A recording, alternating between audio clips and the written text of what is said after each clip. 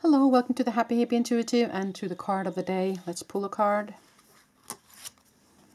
You have coming apart.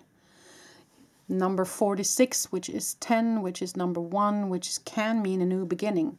Coming apart can sometimes mean that you are putting something all behind and stepping into something new.